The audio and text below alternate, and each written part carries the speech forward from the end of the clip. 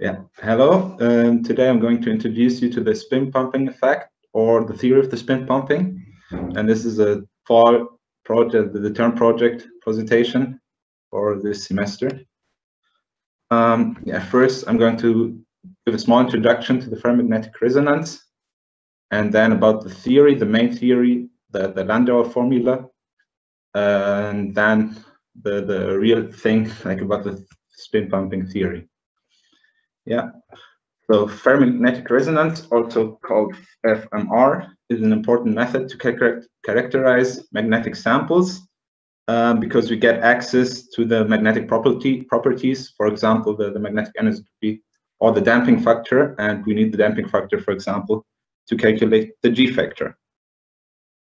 For measurement of the ferromagnetic resonance, a small magnetic microwave field interacts with the magnetization of the ferromagnetic layer, and if the magnetization is not in equilibrium anymore, if it's not constant, then the magnetization starts to preside around the effective magnetic field. To say about that is like the cosine is the maximum of the precision, is the maximum if we have the external frequency from the microwave field is the same as the resonance frequency of the magnetization. FMR is used to produce a spin current between a ferromagnetic layer and the normal metal layer, and that's basically what we call spin pumping effect. And through the spin transport, the precession magnetization reduces, so we can measure also the line width of the resonance lines, and that's what experiments try to do. There's two ways to measure the spin current. Either we do it directly with the line width, or indirectly if we transform the spin current into a charge current, and that's what we call the spin Hall effect. Then about the main theory, the Landauer formula, the scattering theory. The Landauer formula is the emission of a spin current through a spin pumping can be described analog to the parametric pumping of charges in a non-magnetical system. And mathematically, it is described by, we describe the precision in a cross-section matrix if we have contact layers like the ferromagnetic layer and the normal layer. We have a transition surface of Fm and Nm, the ferromagnetic layer and the normal metal layer. And this is the so-called like scattering region or a mesoscopic contact. And the electric transport is described through this mesoscopic contact by the Landauer formula. The important thing is like we need to have the scattering matrix where we have the coefficients of reflectivity and transmission. And the cross-section matrix describes the electron transport properties that only go through certain channels in the transition area. And if we suppose that we have n transport Fn channels, then S is an n2n cross 2n matrix with n cross n transmission and reflection coefficients or probabilities.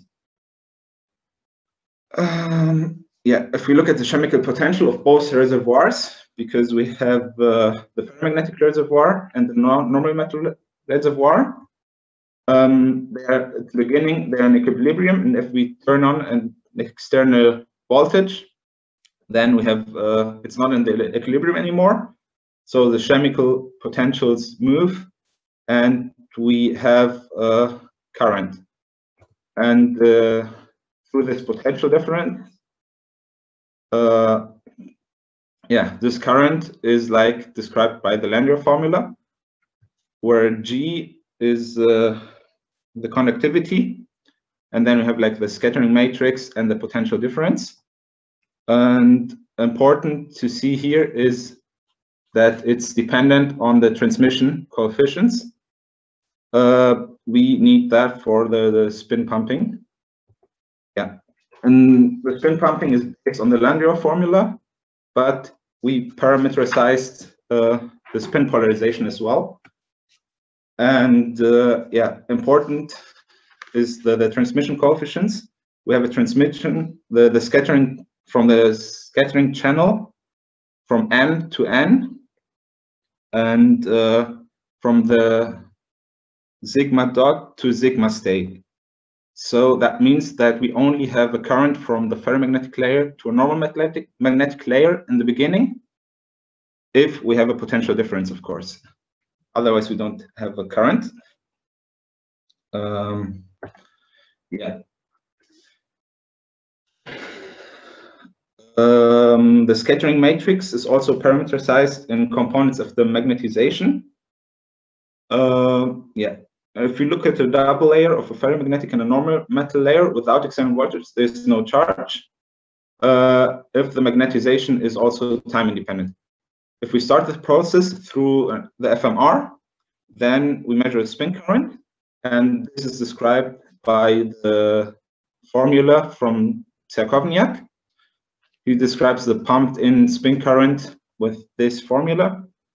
Yeah, but he made that one assumption that is like wrong. We have to correct it later, because yeah, the assumption is like that the normal metal absorbs the total spin current and that the flux of the spin is orthogonal to the transition surface.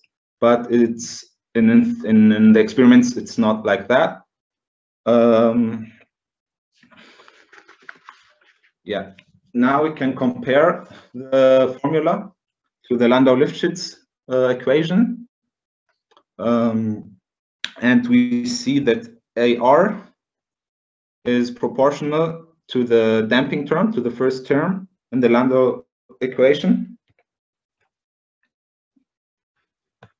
and AI is parallel to the precession, and this part will interact with the gamma. What is the gyromagnetic quotient?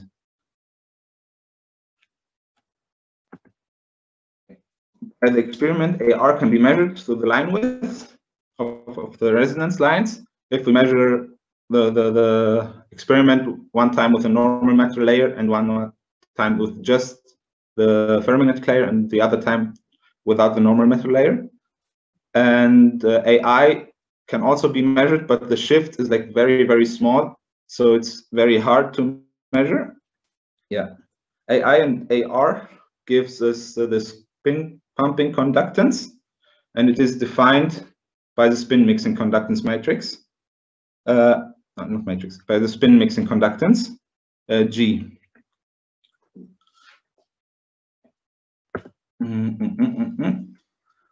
We can also define a bigger G with that, because with the spin-dependent transport theory, the spin conductance is analog to the electrical conductance, and it's dependent on the eigenstates.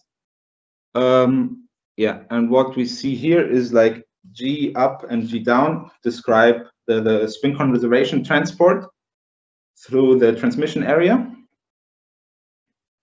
And the G total is like the total transfer of the spin momentum between the ferromagnetic layer and the normal metal layer. And because of that, we can describe the big G with the small g, because the spin current is just the transport of the spin momentum.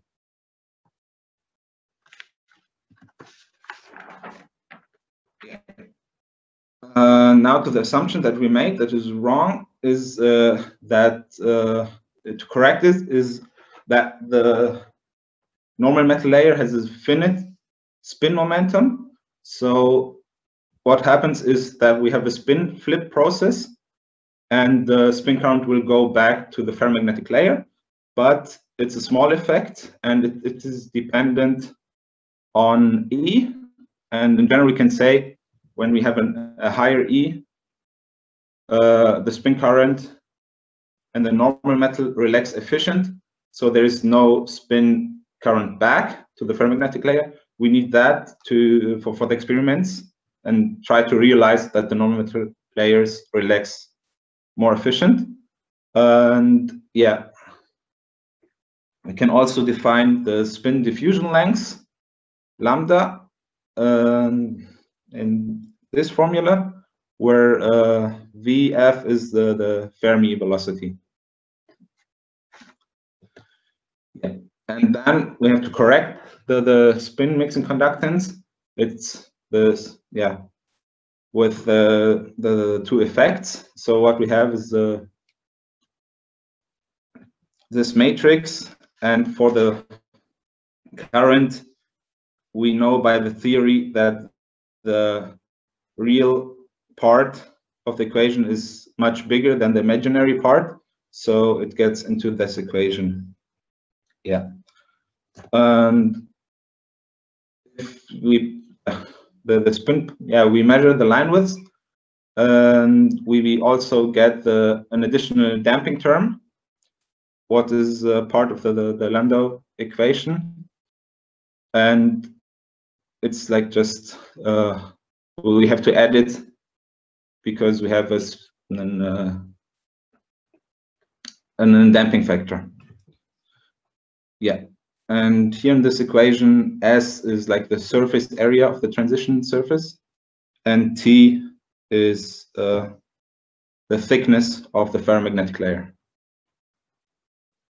Yeah, that was it. This is like my studies and the literature that I had.